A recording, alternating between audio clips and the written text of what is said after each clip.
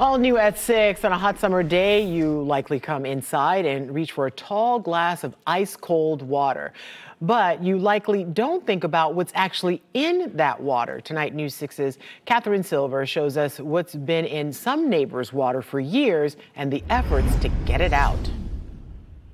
The mayor says Sanford's water is safe to drink. They're consistently meeting all the standards from state and federal agencies. The city's concern stems from making sure it stays that way. We really started looking at it in 2013 when the EPA said, we'd like you to test for these additional chemicals, and we immediately shut down the one well that had some in it. Sanford Mayor Art Woodruff says the presence of 1,4-dioxane in the city's water is an ongoing issue, one they've been assessing and working to resolve for years. A lot of the news for it came from work the city was doing.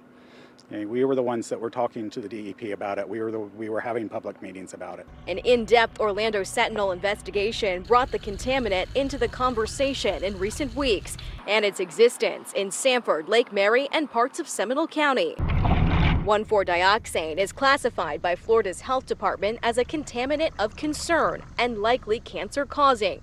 The state has set an advisory level of 0.35 parts per billion. It's like, a gallon in a train load or something like that. It's a very small amount. The mayor says samples from the treatment plant in Sanford are consistently below that standard. We've been looking at it not as what's in it right now, but if it's coming, it's going to start impacting us more and more. Seminole County is also looking into what's ahead. We have a lot more to learn about what our options are. This week, commissioners sent a letter to the EPA urging them to set national regulations. Just clean the water, address the issue, fix the problem. Sanford is already moving forward with their fix. What we're working on now is a new treatment plant that will allow us to continue to keep the water safe. I imagine that would be quite costly. It is. We're looking at about $60 to $70 million.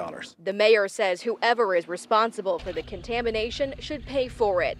They've hired their own experts who trace the toxin to this site on Reinhardt Road that used to manufacture telephone parts. The city hopes an ongoing investigation by the DEP will confirm what they suspect. In Sanford, Catherine Silver, Getting Results, News 6.